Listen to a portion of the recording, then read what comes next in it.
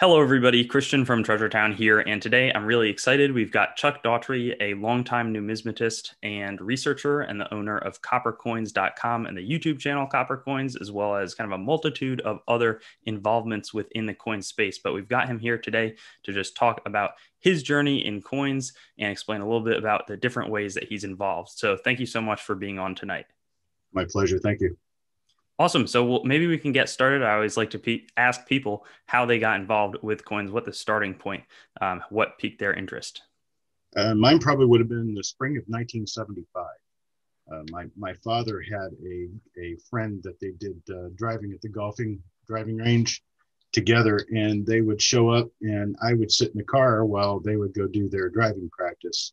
And one time when my dad's friend showed up, he showed up with a penny folder and a roll of wheat pennies and handed them to me, and I was hooked from there on.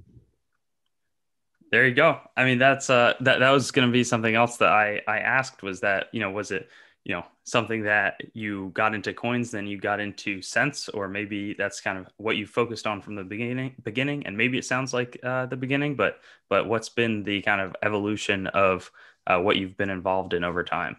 Well, I kind of hoarded just about everything in the beginning, and up until I was about 14 years old, I would collect anything that came by me that was round and metal. I mean, including tokens, car wash tokens, pretty much anything, bottle caps, whatever it was, I would pick it up.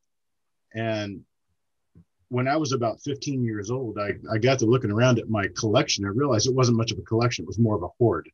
There were a lot of things that I didn't really care for that much, but had no idea why I had them or to, just get rid of them. So I had to specialize in something. And at that point in time, I decided that because I didn't make a lot of money and my parents didn't make a lot of money and I was kind of poor, I decided, well, I'll just do pennies. And that's kind of where my focus went. And about, let's see, about a year later, I discovered the term double die. I had no idea what I was looking into, but I turned open a red book, and they had the 1939 double Monticello nickel in there. And I thought, well, okay. So I got my little nickel folder out and I popped the 1939 nickel out and flipped it over and looked at it. And sure enough, the word Monticello was very heavily doubled. Wow. And I thought, wow, this must be that thing. Wow, that's worth like $20. That's really cool because I got it for a nickel. And from that point on, my interest in varieties kind of brought me out that the mint would actually create mistakes on coins and release them. And I thought they caught everything and, all coins were perfect, but I realized that was not the case. And I ran across a coin world and ordered a book from an author named John Wexler, who had written a book, The Lincoln Cent Double Die. I bought that book. I still got the original copy of it that I bought back then. I still have it on my desk as a reference. And that's what really got me looking. I for some reason, even though my first double die was a nickel, I kind of figured that pennies were where all the double dies had to be. So I would stick with pennies, and that's what I did. That sounds like good intuition. From my knowledge, it seems like the real space to go for the varieties does seem to be the pennies. Um, what were some of the first finds? I'd imagine it's a good way to get hooked on it, seeing that 1939 nickel in the folder. But I'd imagine you get into searching and maybe it was actually that's another question. Was it a lot easier? Was there less picked out back then, and was there more varieties waiting to be found? And then and what were some of the early finds that you made? Obviously, the further back you go, the more the more average you would find varieties if you were to look for them, because fewer people looked for them. Now the market's kind of saturated with people looking for them, so they're becoming scarcer and harder to find simply because there's more of them in people's collections. But what I noticed through the years was, like for instance, the 1983 double die reverse penny. I've been looking for one since 1983. I still haven't found one, and so the beat goes on, and so does the challenge. The challenge is a lifetime challenge, and the more days I spend in my life, the more I realize there's more out there I don't know about that I have to learn. And so that's what keeps the fuel fired, or the fire fueled. There you go. Keeps the fire fueled at looking at more things and getting into more things and continuing to look for more things. I know more now today than I did yesterday. And I hope tomorrow will be the same. Definitely. No, I mean that's one thing that I find so interesting about coins is how much there really is to be learned. You can go so specific into so many different kind of cultures, or you can stick within, US, and there's almost infinite things to learn. I think for context, so that people understand, because I'd like to come back to some questions about varieties, but can you give us an overview of, it's coppercoins.com. There's also lincolncent.com, and then, your art website for coin related art. But can you give us an overview of kind of the different projects that you're working on? The gambit of my work. What keeps me sane and insane at the same time. Coppercoins.com is a comprehensive listing of all varieties of Lincoln cents, all the double dies, all the repunch mint marks, over mint marks, all the little varieties that you can find on Lincoln cents are or will be listed on that website. And that's basically what that is. It's a reference. It's a catalog. LincolnCent.com is a sales website where I sell Lincoln cents to help fund Coppercoins and to help fund keeping my lights on. And then the YouTube channel that I work from, Coppercoins, is where I run regular auctions and run regular sales and roll reveals, which we'll discuss in a minute. But I do that to actually create a living because, well, my wife says I have to earn money. So it's a requirement. The art website, it's cdaughtrey.com. It's DAUGHTREY. Daughtrey.com is it's a gallery of portraits that I've drawn where I have made the designers of our coins the subject of the art. Rather than the art on the coins, or rather than art in general, I decided to focus on the artists themselves. And so I've got portraits of 10 different designers of US coins for sale on that website that I drew between 2006 and 2017. And I'm going to continue on that quest at some point as soon as I can get myself settled down. That's one of those things where I get myself involved in some sort of a numismatic project and I get working on it. I get working on it so much, I don't really do anything else. And I have that kind of one of those personality, I guess you could call it a disorder, where I get focused and I'm hyper focused and I don't stop until I'm done. So I hope I answered the questions because I can't remember what the question was. No, that was definitely a good overview of the different ways that you're involved in. The art, I think, just for the viewers, is something we'll probably do a follow-up video on, but it's definitely unbelievable. And I'll have edited under our photos the different websites that Chuck has created, so you'll have a good reference there as well. And then you touched on the auctions, but I want to kind of backpedal a little bit and ask, one question that really pops into my mind with the varieties. There's so much beyond kind of the officially attributed by the grading companies, those varieties and the ones that are getting holdered for set registry or for collecting in that way. I guess the two questions that I ask, and there's probably a way we could do another video on this alone, but what's really the process for one of these errors to become, an officially attributed one where the grading companies are holdering it? And I assume that I think ANAX will certify more than the PCGS and NGC. I haven't personally graded much outside of a few main errors through PCGS. So actually maybe we'll start there and then after that I'll follow up. But what's the main process? Okay, where we start is a very basic definition so that the terms are correct. Die variety is a double die repunch mint mark or a repunch date, something that was done on the die prior to it being hung for use on the press. An error is something that happens at the press while they're minting coins. It can either be a chip on the die, it can be a problem with the planchet, it can be a problem with the striking press itself, but those are errors. And I don't focus on errors because I have an ASD thing. It's an autistic spectrum disorder where I can't really understand the concept of a set when you don't know what a set is. So I don't know. I can't collect all the different years of Lincoln cents with a clip at 20% at 12 o'clock because I don't know that all of them exist. Nobody does. So I collect die varieties instead, which can be cataloged by the die that created the coin. And so if you can catalog it using markers on a die, then I write about it. I collect it. So that's a die variety. The process of getting one included in major mainstream publication is to submit it to one of the attributors. I would be one of the attributors. There's a number of them: John Wexler, James Wiles. Kaneka does their own thing now, as I understand. Ken Potter. There's a number of different people that you could submit a letter to, submit photographs, and let them know that it exists.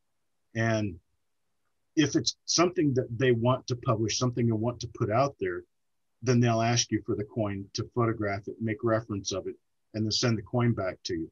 Next time they publish an update to their guide, the grading companies will pick up on it. And generally, the grading companies don't pick up on a die variety until it's been published. There is, for instance, a 2015 D double die reverse that was found by a person, or it's a 2015 plane. I can't remember which one, but anyhow, it was found by a collector this past year. Very strong double die reverse, really nice one. Previously completely unknown. PCGS would not put it in a holder if you sent it to them as a double die because, well, they don't have any direction saying that this is a double die. Once they get that direction officially, then it becomes a double die to them, and they'll put it in a holder with that on the label. Okay, that's very helpful, and thanks for the clarification. Certainly, I on the errors and varieties confuse the term, and that's something that I'm trying to do better with. But it's definitely something important, and so it's good for the viewers to see that as well. It's fortunately and unfortunately a very common thing. The reason it's unfortunate that's a very common thing is because there's a lot of misunderstanding as to exactly what is and what isn't. But it's also fortunate because it gives a teachable moment. And it gives us the ability to explain it and make that differentiation. Definitely. And I guess going forward, so let me even think what I was that. So this is how they're officially attributed. Then do you think that, in terms of the master list, is there like a true master list? Or I'd imagine that there's kind of different standards as to what, because I don't think a lot of the major grading companies will certify everything, or maybe they're going by the Kaneka or something else. With regard to you have to separate whether or not you're talking about the authors who create the lists or you're talking about the grading companies that will attribute them, because the grading companies are working on a completely different agenda. NGC and PCGS will put in a holder only major die varieties. NGC has a list on their website that you can submit to them, and they'll put a die variety number on it for you. PCGS generally uses Cherrypicker listed varieties only. Anax is much better about using published websites and published references on the web to put die numbers on things. If you ask them, they will use coppercoins.com to put a die number on a coin for you. They will also put any other publisher's information on there, any other author's information on there too. I'm not sure exactly what ICG does these days. It used to just be the Kaneka die references, but I'm not sure what they use now. Sounds good. No, that's a helpful advice. And then maybe a separate question related. Do you have any advice for people who are kind of starting or interested in getting involved with cherry picking, or any personal anecdotes that might be helpful to them, or encouraging words? Two things. The first thing, always sort your coins. Don't look at them pell-mell, looking at a 1975, then a 1992, then a 1964.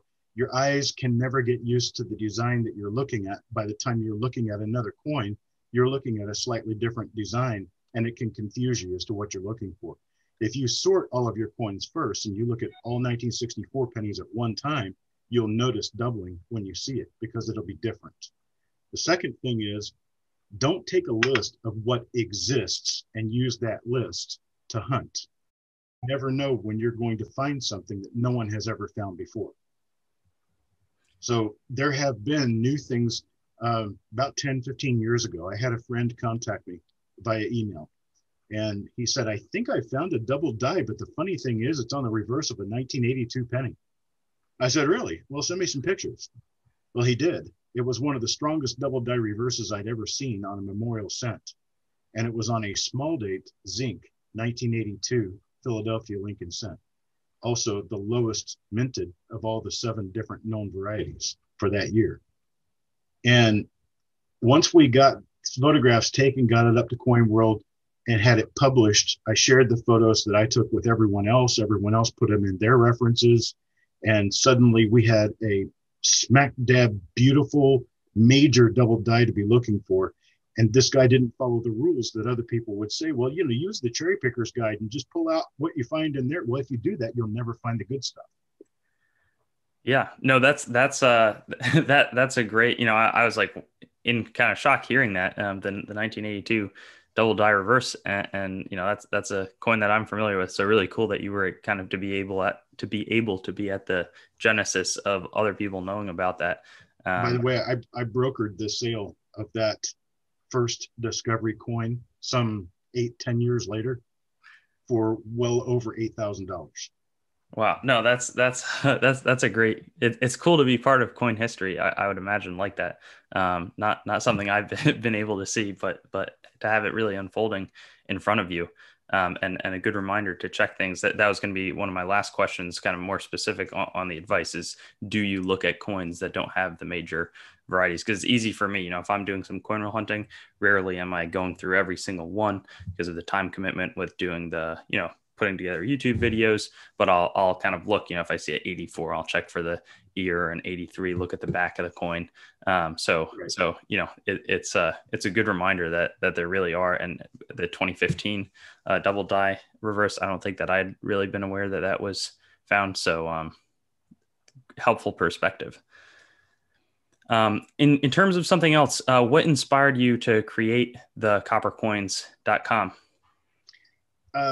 Well, initially what inspired me was my cocky attitude and the fact that not all of the die information had been published to date by the 2 major references that were known at that time, Kaneka and NCADD, which they're not around anymore. It's John Wexler doing this basically by himself now, with some help. But anyhow, the Wexler numbers, the Wexler files, and the Kaneka files were 2 separate entities working separate from one another, and for some political reason or another wouldn't even cross-reference with each other. And I found that was a bit of an issue for me, because I wanted to know what a set was. When I look in a book and I see a listing for a die number 16, but I don't see die numbers 1 through 15 in there, I don't know what I'm looking for, but I know there's 16 different ones. And so I contacted James Wiles of Kaneka and offered to publish photographs of every die online if he would give me the reference material to do it. And I was turned down. So then I contacted John Wexler for the same. And he, in a polite way, turned me down. Basically, he didn't want to deal with, he was too busy. He couldn't deal with all that. And so I decided that it needed to be done anyway, so I did it myself. And so that's where Copper Coins was born. And the idea that no one could look up, just sit down at their computer and look up a double die. They couldn't do it. It wasn't possible. And so I made it possible. That's great. No, that's awesome. I talked to the way that I came across you is that I was interested myself, but I also talked to some cherry pickers, people who really, really will hunt in detail.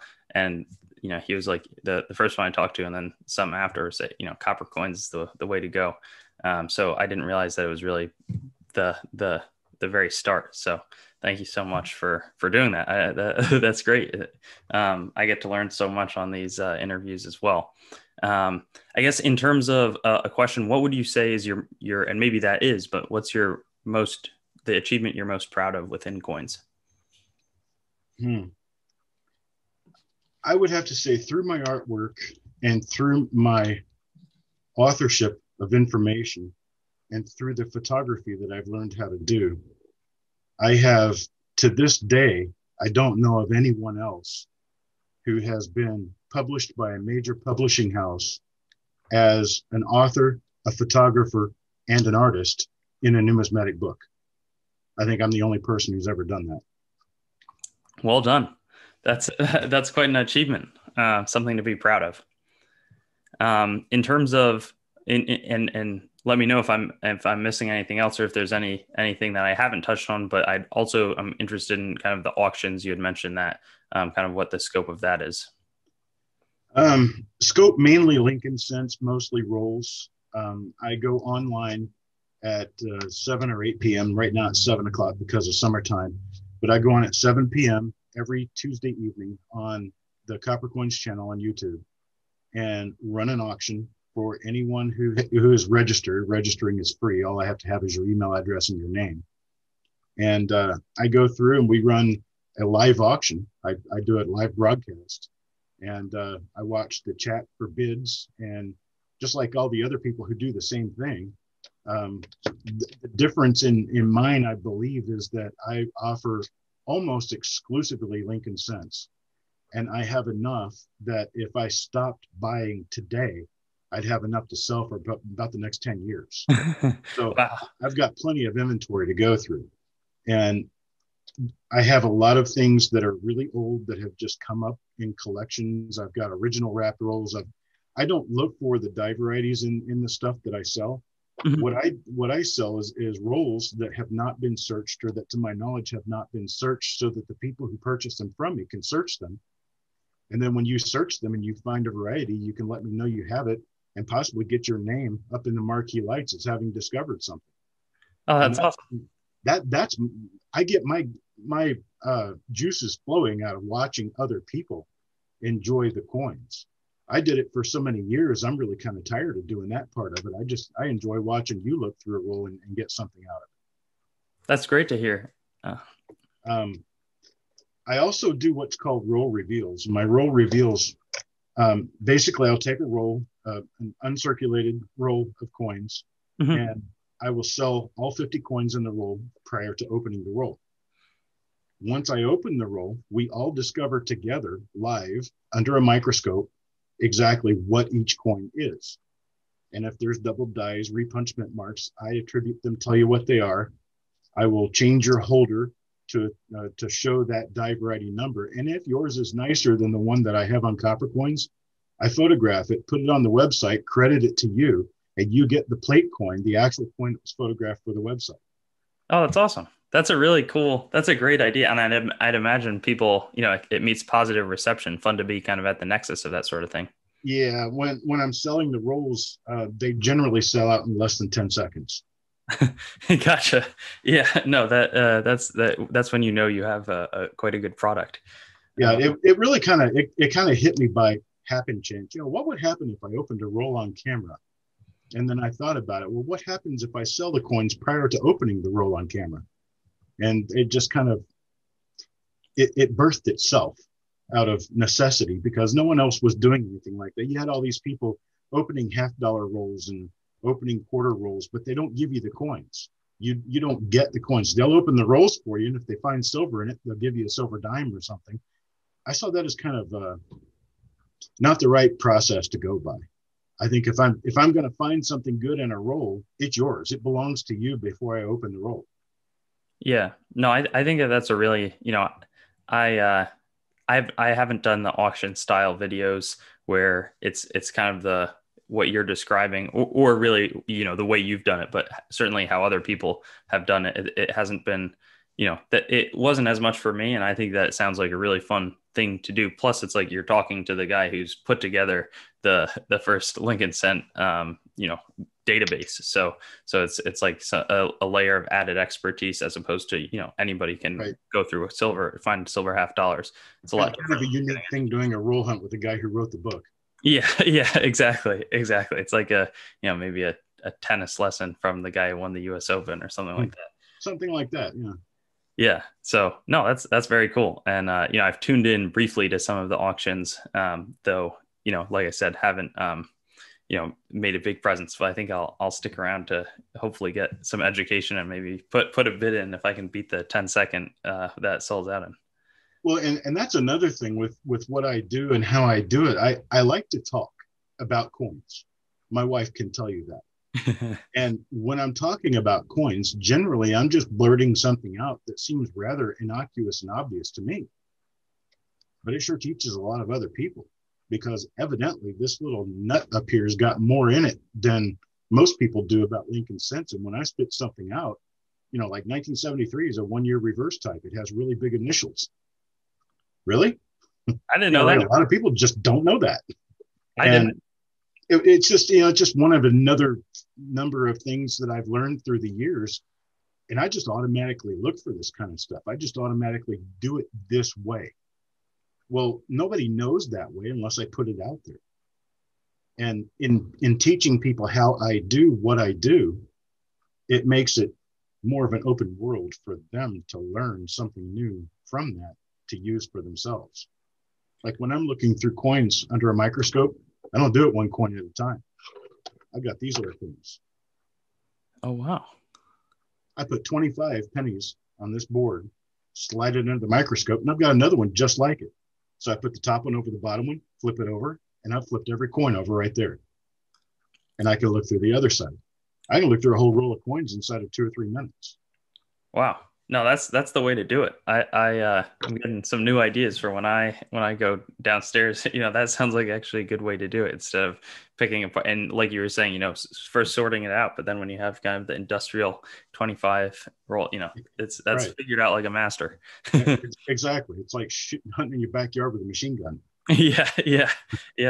No, that's some good ingenuity. I mean, one other thing I was going to ask is what you'd want people to gain from the work that you've done. Maybe that touched on it, but if there's anything else. I want everyone to become their own expert.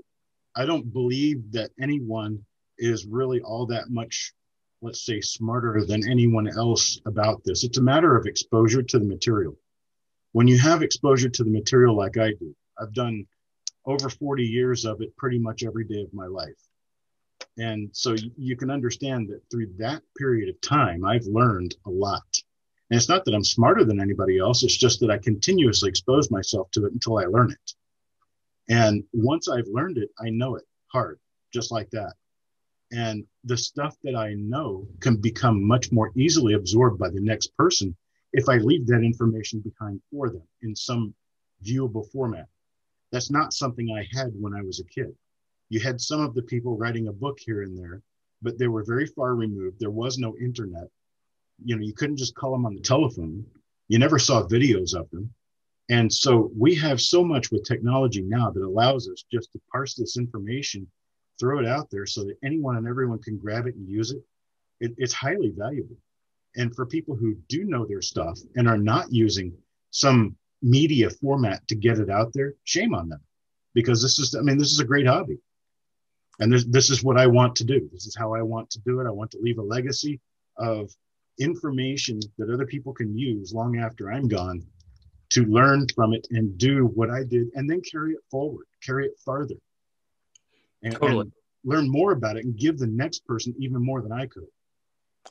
No, I think that's a great way to be operating, and maybe similar to how I view, I've enjoyed basically that my channel is just people watching me learn about coins and then tell it to them. So, having less of an experience perspective, that's like coming along for the ride. And I think, people have told me, and I'm sure it's been, well, I know from other people's emails that it's been the same case for you, but that people are getting into collecting through these sites and learning, and with the YouTube, it actually puts the algorithm puts coins in front of people who would have never otherwise seen it. So right, that's awesome that you've been doing that.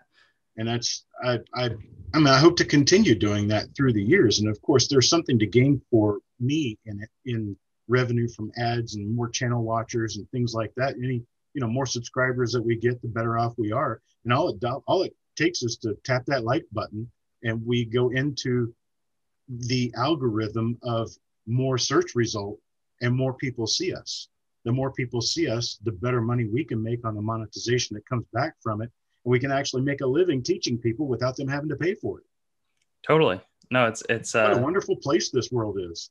It's great. No, exactly. And it certainly, that's something for me. It's like at this point, I'm not planning on doing coins right out of college, but if it grows to the point where I could, or, this helps me, I'm still working a job by the hour, but this can help me to pay for the equipment to make the videos, or pay for the coins that I have to go and get. And it's wonderful how that all comes together. So I'm always thankful to the viewers for subscribing and liking and helping that effort. I went through a decade in the Air Force, and then after the Air Force, I went into doing computer business for other people and working for other people. And it wasn't until just a few years ago I decided to branch out and just do this on my own and just make it my own thing. And it all through those years, it paid me just a little bit to keep me going in the hobby, or paid for my equipment, or paid for another book or something like that. But then over the years, it's allowed me to put it into a perspective where now I can actually make a living at it. Definitely. And it is what I do for a living. That's all. That's great to hear. And I know one of the things that we touched on, and hopefully we can film more videos beyond this, but was the art. And I didn't want to leave that totally. I know you said it focuses on the engraver, and if you go check out cdaughtry.com, you'll definitely see the examples. But can you just give me a little bit of information about how you started that and how it's kind of evolved over the years? Well, I wanted to write a book about Lincoln cents, and I wanted a picture of the designer of the Lincoln cent. And I couldn't find one that I really liked that I wanted to use. So I decided to draw him instead.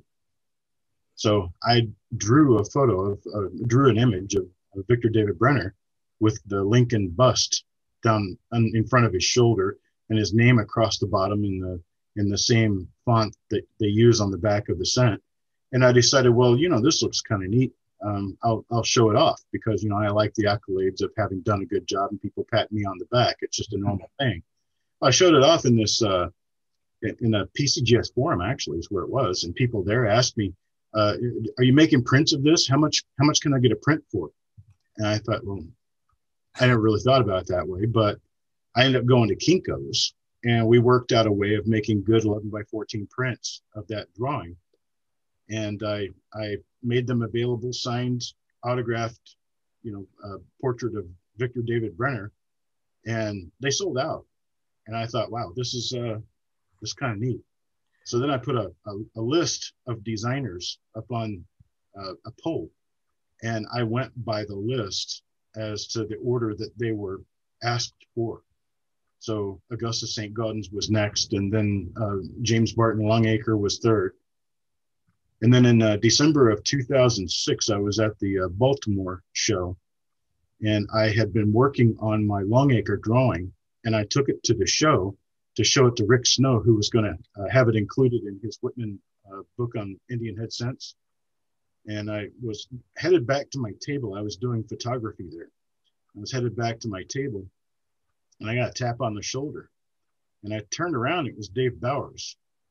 And I said, yes, sir. And he says, you're the guy who does portraits of people, right? I said, yes, sir. He says, I'm about to do a book on quarters, and I'd like for you to do Flanagan for me. I said, okay, I can do that. He says, I'll have my people over at the Smithsonian send you some photographs of him. I said, okay. And that's exactly what happened. My fourth drawing was John Flanagan because Dave Bowers wanted it for the Whitman Red Book on quarters. And that's how that got started and how it got going. Then after that, I just kind of continued following the list and putting more of them out. And I, some personal issues and jobs and things like that came along, and things kind of slowed down a bit. And I did the last three that I did over the last 5 years.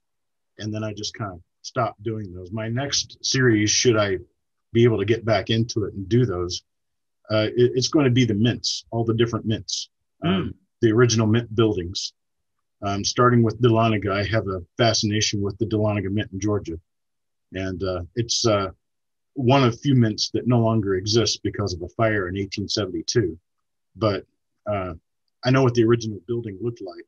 And it's my intent to do a really good architectural style drawing of it, and then do watercolor dab paintings of toned coins from the Dahlonega Mint behind it. Oh wow. No, that sounds spectacular. And I always have been I haven't really read too much of the history on the Dahlonega Mint, but I've seen, I've gotten a few of the original D Mint mark coins, and they're, that sounds like something to be excited about when that reveals. And I was impressed by the art. I'll have to, contact you after this after we stop recording about some of those art pieces, because I've got some open space back there, but I'd encourage the Awesome. viewers to do the same, and go to cdaughtry.com. Is there anything else? I always try to keep the interviews maybe, not, we can always do more specific videos, but is there anything else that you think I've kind of missed out on, or that you'd really want to tell people before we say that this video is over?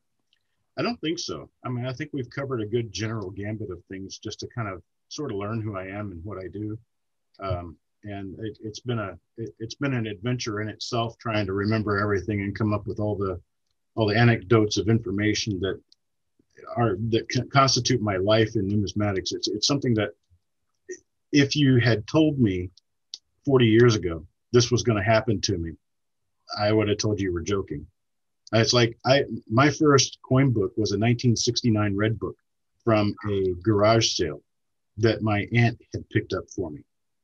And I looked through that book as my first coin book. And when I saw the name Ken Brissett on the cover of the newer red books, I thought, wow, this guy's got to know pretty much everything.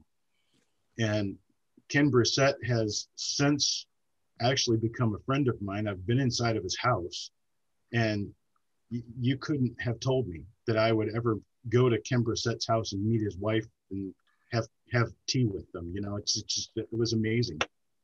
No, that's wonderful to hear, and that's a good memory. This is my very first coin book, and then I think I met Ken at A and A. I'm still technically a YN, a young numismatist. Are So you? yeah, I'm 20 years old. So maybe, I'm going to do a program later this summer that's for 13 to 21. I think maybe the A and A considers it 18. That was 2 years ago when I went out, but it's it's You kind went of to a busy. Colorado?